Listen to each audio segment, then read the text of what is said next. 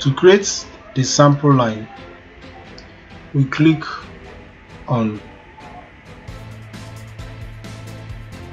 sample line, which is here. We select the alignment which we want to create the sample line.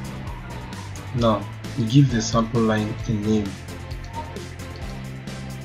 and description,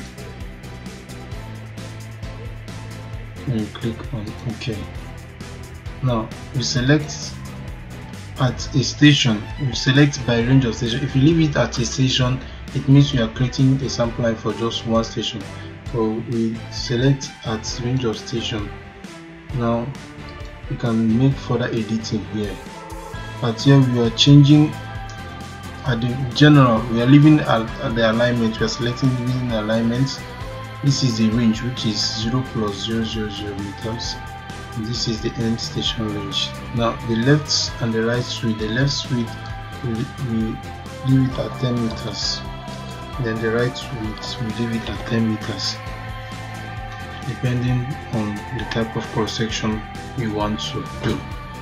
So next we click on OK,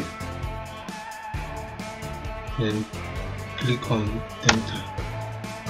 As you can see, we have created a sample line, but we don't need the sample line label because we already have the assembly label.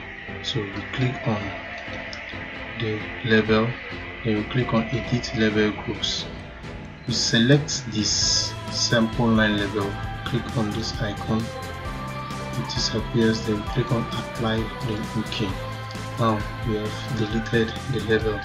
Next, let's, from this we have created the sample line. As you can see, the 0 plus 00 sample line, which is the first station, is not shown. You can add that, but for now we are creating, after creating the sample line, we will be creating the assembly.